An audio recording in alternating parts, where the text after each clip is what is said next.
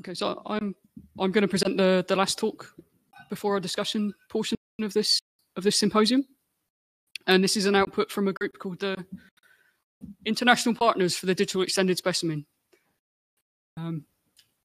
There's a lot of us, as you can see. There's quite small writing for all of the authors there, but although we're grandly named the International Partners, and I will say at the start I was scratching my head and thinking, am I an international partner?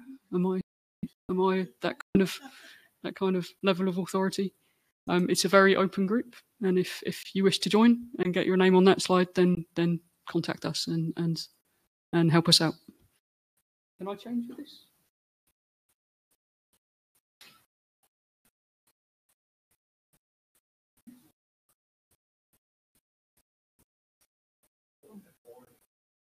Yeah. Cool.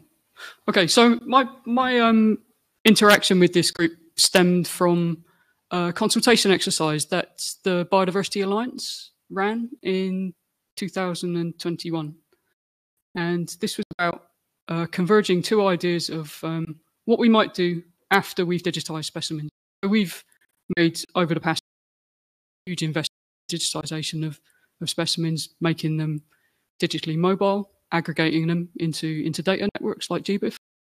But then we wanted to think about what next. And I've shown up here a quote that they had when this consultation exercise was kicked off, and I think it's really a nice one.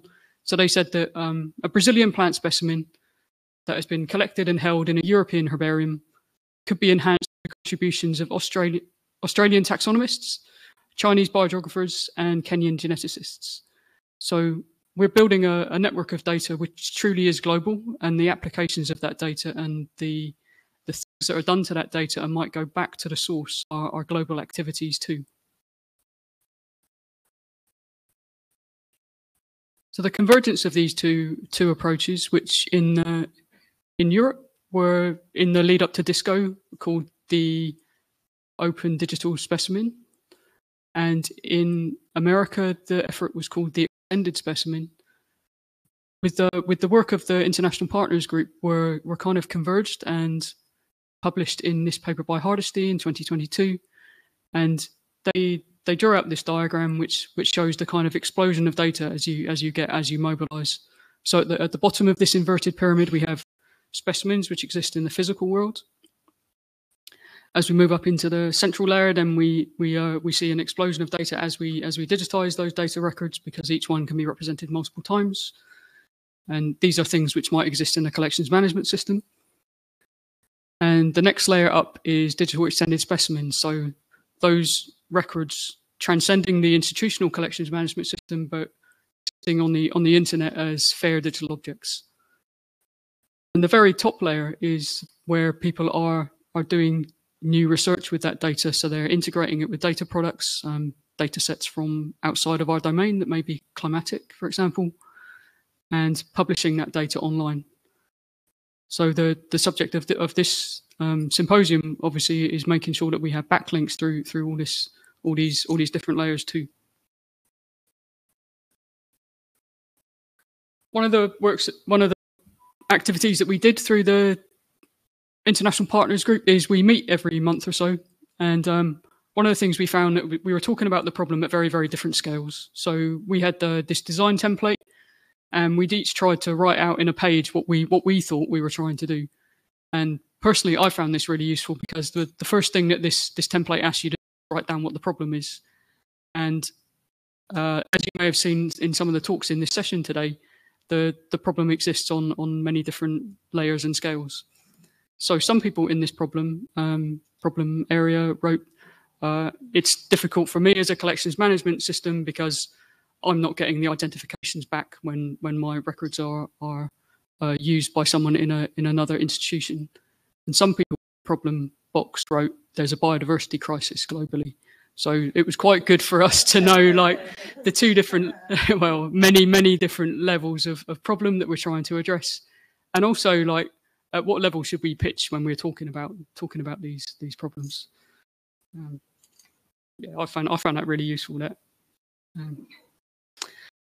of the things we did this summer at Digital Data, which is the conference which is organised by iDigBio, is we had this really practical session. So we had 140 people, both online and in the room. And we had presentations from a lot of the people who were in the group. So from GBIF, from iDigBio, from Disco, from the Symbiota network. And one of the things that we did there was had these talks and had a bit of introductory discussion about what we were trying to do. And then we had split up into groups and did this practical exercise where the real use of the workshop came out for me, at least. So we sat down and we thought, well, if you're trying to build an extended specimen, like, how would you actually do it? And we gave people a range of different specimen records that we know exist in data aggregators around the world, and said, off you go with your phones and your internet connection and find what data could be linked to it. And we drew them out on these big sheets of paper. So here's one. This is a mouse specimen, so a bit out of my comfort zone, given I'm from a botanical institution. But we went around and we found different pieces of data that we could link and extend that specimen to. And we tried to classify how accessible those extra pieces of extended data would be. So is it a connection that exists already? So some data is linked up already, like, for example, a lot of data is georeferenced that we publish out. Some were things that we thought could easily be made, and some, the other thing on the other end that we wanted to extend to, we weren't even sure if that was digitized yet, so we identified those in a different way. I'd be really interested in running this kind of event again. I think that really did solidify a lot of questions for people. And we came out with some discussion points at the end of that workshop. Again, quite high-level ones.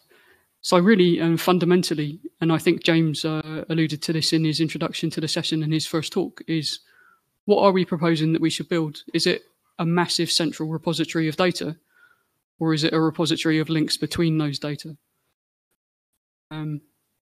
What kind of actions do we trigger? If we have a digital extended specimen, what do we expect to be reintegrated back to the content management system when a annotation is made on a piece of data when it exists in a separate digital system? And I think that links to the question that Henry posed earlier. And who really is responsible for this? Because this sounds like a massive and big undertaking. Who can create and maintain persistent identifiers? I know James valiantly tried to keep the PID conversation out of this symposium, but I think it's probably unavoidable. But yeah, who creates and maintains this? Because obviously all this thing obviously only really is going to work if we can persistently identify the data as it flows into different networks. This is a obligatory slide of logos of people who are involved in this group. It's not complete. It indicates that a lot of us our roles are multifaceted. So, for example, I come from Kew Gardens in London. My institutional slide is not there, but I'm participant in the GBIF network and in Disco UK. So we all have different roles that we play in our own institutions, and we play different roles in discussing this too. Cool. I'll end with a couple of partner activities that we've done through the past year. The work that GBIF are doing on developing a new data model obviously is contributory to this effort, and they're working on that by documenting use cases. They acknowledge that these are at different levels of maturity, but you can see them if you follow that link to the new data model work. And they're now working on data publishing models and updating the IPT. Disco is doing a whole load of work on identifier assignment and the annotation scheme. And yesterday, if you saw Wouter's talk, he did a whole session on that. So I'm not going to try and replicate that here. But Wouter is here in the room, so please go talk to him or have a look at the talk recording and find out about that there. And our colleagues in Atlas of Living Australia identified some of the problems that they identify, which they call pinch points when they're data sharing, and that was a talk that was given at Spinach. And Ellie and Shelley both are here too, so you can follow that up with them. iDigBio organised the event where we did the extended specimen kind of paper exercise, and they're also working with the US collections community on this idea that they will build a biological collections action centre. And Pam is here from iDigBio, so she's someone that you can follow up that with. So we know that excuse me, linking biodiversity data is going to be a community process. This QR code here will take you to a Google Doc with questions that we've accumulated as we've presented this idea around at different conferences. But the questions that the group posed really are high-level ones. So where do we want to go, and who is involved, and how do we actually make that happen? And we really want to recognise that although it's very much reliant on technology, it's a person effort to get this to work, and it's probably going to be a change in the way that we manage our data and the way that people manage our data. So everyone needs to have a voice here, and that's really what we want to make sure happens. If you're interested in participating in the group, then yeah, come and talk to me or any other people if they're named on this slide. Thanks for your attention.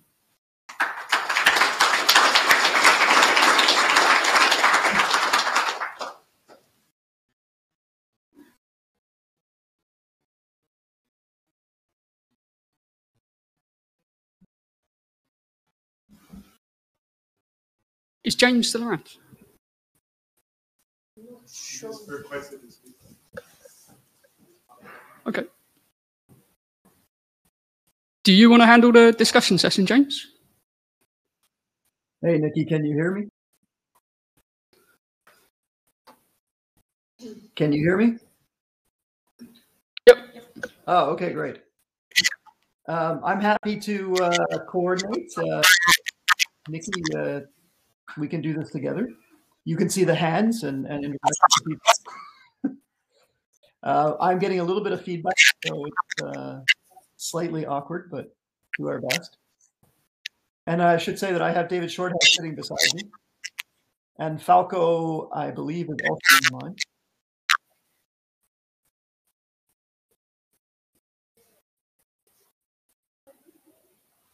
Do you want to ask a question again?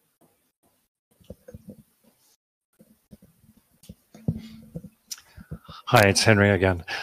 So my question earlier was about with annotating specimens, and is there a hierarchy in kind of who owns the original data?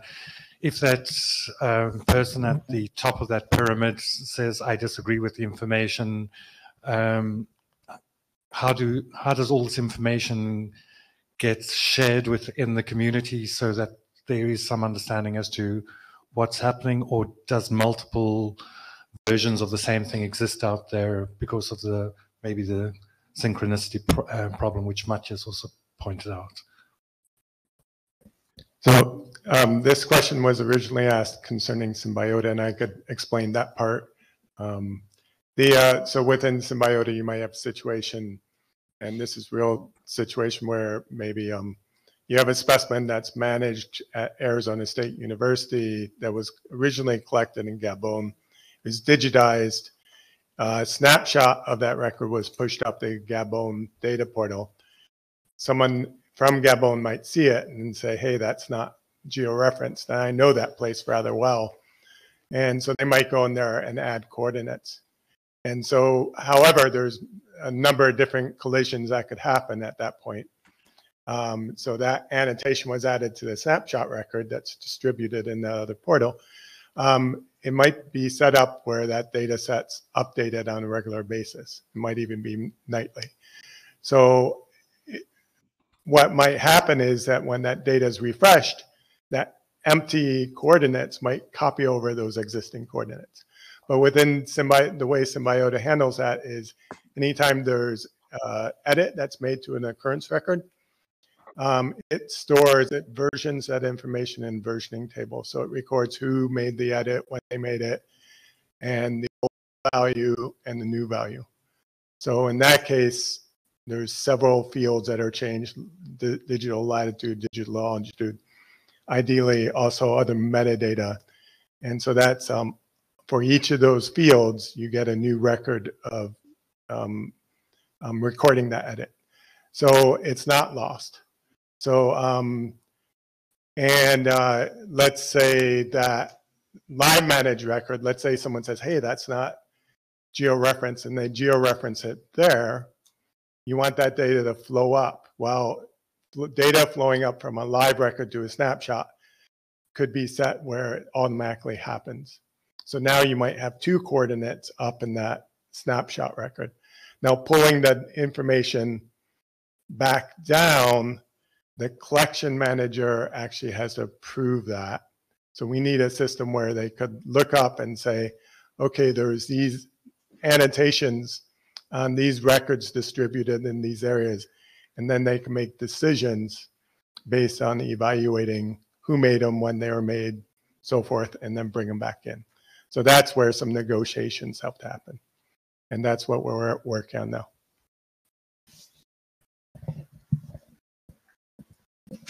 Coming to you, Deb. I was wondering, is Vince in the room? No? Vince Smith is here too. I was wondering what his take is on the development of Recode in terms of handling annotations. So in the scenario you just gave, Ed, would someone online be able to see both of those things that you just mentioned? So accepting one back into your local space for you as the collection manager is different than if you have both. Can you share them so that other people in the outside world can see things like differences in an annotation determination? I realize it's a little different than the example you gave. So if you had two annotations on the same record about like the determination, would you be able to see both? Yeah, that's a very good point. So the determination histories are viewable to the public. As far as these annotations to the records, right now within Symbiota, they're only viewable by the collection managers with approved. So that's one thing we do have to work out, is which annotations are publicly viewable, who decides that. And also we want a situation where someone's doing some research and there's specimens there. Can they make their annotations and have those annotations be included in their downloads? Overriding, let's say they see a bunch of specimens that are not georeferenced. Can they go in there and georeference them? And if the collection manager hasn't approved that information to be pulled into their collection, can they still use it? So that's the type of functionality that we want, where even though the annotations weren't approved in the live collection, at least the people doing the research and making the annotations, they still can make use of that data in their data sets. Thanks, Ed. There is a question from James online. He's asking, can we please have a show of hands? How many in the room are interested in participating in the annotation interest group with a new task group? If so, what would some like to do? So who's interested in potentially being in an annotation interest group? Okay, so we've got 2, 3, 4, 5, 6, 7, 8, 9, 10 or 11 or 12 or 13 or so. Sorry, about 13 or so. Okay. Does that answer your question, James? I think you're not online anymore except by the chat. I don't know. It's up to her. Yep, go for it. Thank you. I have some flashbacks to my first start week, which was 2012 in Beijing. I was in the bus with Anton Gunsch, and everybody was scanning annotations. It was a bit scary. And what I actually want to ask is, would you share my view on this? The annotations are very popular in the collections community. People who work with other types of evidence when there is no static physical object behind are somehow less excited about that. But the only type of data manager who is really excited about annotations is actual data curator. And data producers, data holders, often, and I see it in GBIF a lot, see data publishing as a publishing of static cold objects that nothing will happen to them after publication, which is wrong, of course. Users also perceive data in the state they access it, they download, that's what you have. Very few people in the broader biodiversity community outside TDWG see data as digitally cultivatable entity, open for feedback, open for annotations. So I think there is a huge perception, psychology, marketing problem. This session is about technical solutions, so maybe it's a bit off topic, but I would like to hear opinions about that. Is there a kind of marketing fix, how to make annotations and feedback popular in general? I don't see that happening between TDWG 2012 and TDWG now. It's still where it was. Can you hear?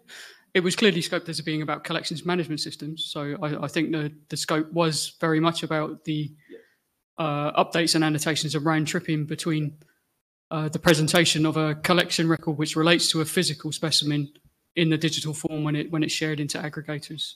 I understand the concerns about people who work on other kinds of data. I think we've got a big enough problem to fix with collections, to be honest, without looking for new audiences. I have some ideas on that, but I'm respectful that other people have questions. But I would love to come back to that if there's time, Nikki and Shelley. If you. Somebody over there had their hand up earlier, so I don't know. Who had their hand up earlier? Yeah, somebody on that side had their hand up earlier. Thanks. Yeah, my question would be to Symbiota person. Yeah, I was just wondering how, you said that you have like a resolution center within Symbiota where, if there is any issues that could be fixed, annotations could be fixed. Let's say if there are some, somebody sees some problems and want to edit those annotations. But how that this then speaks to other biodiversity resources. So because my understanding that Symbiota tool is simply a collaboration tool for, different projects and maybe small collections that not specifically, communicating then with other portals. And if something has been, identified as a problematic record of annotation that links to the physical specimen, how they then translate further, so is there any centralized body, for this, for the culture management collection that was actually propagate, okay, there was error identified over there and, now that has been fixed and it's actually been propagated to all other resources so that people are aware of that, either like centralized resolution center, I don't know, I'm just curious. Thanks. Coming. I'll get my steps in today. Yeah, that's a very good question. So that's one reason that I would like to actually interact with the annotation working group in the aspect of, we got this system where it's working out within Symbiota, but it's agreed on communication going on between a very controlled system. Before I said that the annotations are just viewable by administrators, that's actually not totally true. Through the API, we did expose the annotations through the API with the idea that snapshot collections that are managed with an external data management tools, we're hoping that people can do processing and editing of the records within Symbiota, and that's exposable. So we did make that exposable, but these other institutions help to bring them in too. We do have, through the API infrastructure, the first version, geolocate does, we do have a tool where through API data travel, data set could be pushed of non-georeferenced specimens could be pushed into geolocate. And then it's edited. And as soon as those coordinates are edited, it triggers a write back to Symbiota. And if that fields, the georeference fields are still empty, it's populated, but it's also populated in the versioning tables to keep track of who did it. That's an external edit coming in. But again, this is like controlled, where I worked with Nelson Rios we worked together to make sure that we knew what the messages were going to be back and forth between our systems.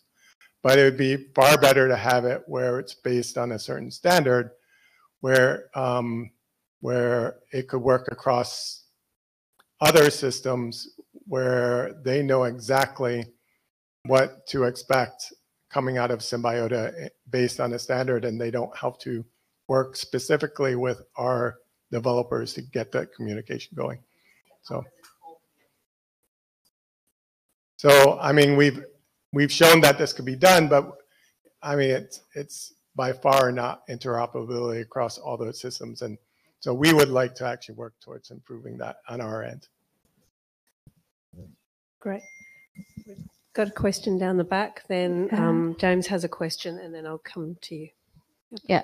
I have a question for the bicycles name matching, because you mentioned, I think I've seen your abstract mentioning, it's the Wikidata, they don't actually have any binomial information, but they do, just like they actually have a single column. It's actually about binomials data. So possibly be either the ID of the binomial and also the OKI ID, and simultaneously the binomial data, the collector names, they do actually have a column is actually for the Wikidata as well. But the problem is the overlapping percentage between them. I'm not sure for the whole natural history collector set, but for the botanist collector set, it's actually only 40%. And another problem with the ORCID ID that you mentioned, that is actually not all of the binomial data collector, they do actually have ORCID ID. And sometimes the binomial data is actually for the name string matching, they are not actually English. So for this, some sort of problems, how your algorithms or your pipeline will actually think about to manage this sort of things.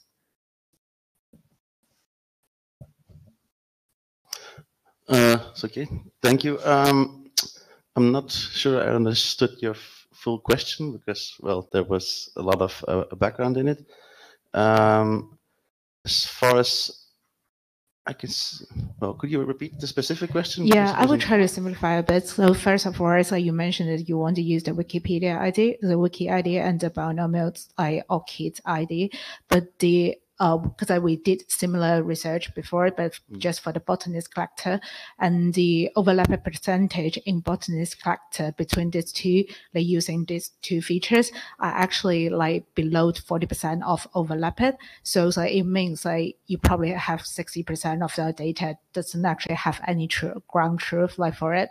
And another thing is actually the binomials, the structure about register for the binomial is not significantly to be English. So it means you probably will actually have different language within the binomials collector names. So for these two quite critical issue, how do you actually manage within a pipeline? Well, so currently at the moment, it still uses only the English labels and the aliases from Wikidata, but that could be adjusted. That's just a feature currently there because, so one of the problems with aggregating data from Wikidata to do the matching at a local server is that the queries tend to time out, especially when they get bigger, and they do get bigger over time. There's some of them that keep timing out, and then you have to redo them all the time. So our solution was to keep them as simple as possible, and that also means you don't extract all the labels. There is a workaround for this.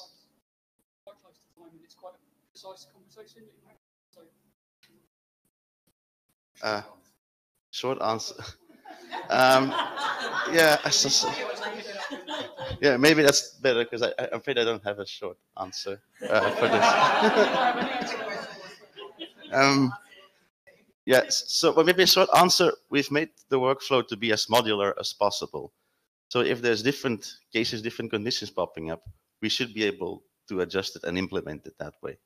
So that's, I don't know, that's very generic and short, but yeah, we're running out of time apparently. James, are you still online? Yes. Yes, I'm trying to be. Can you hear me? Would you like to unmute and finish? I did unmute. Can you hear me? Yeah. Is that a yes?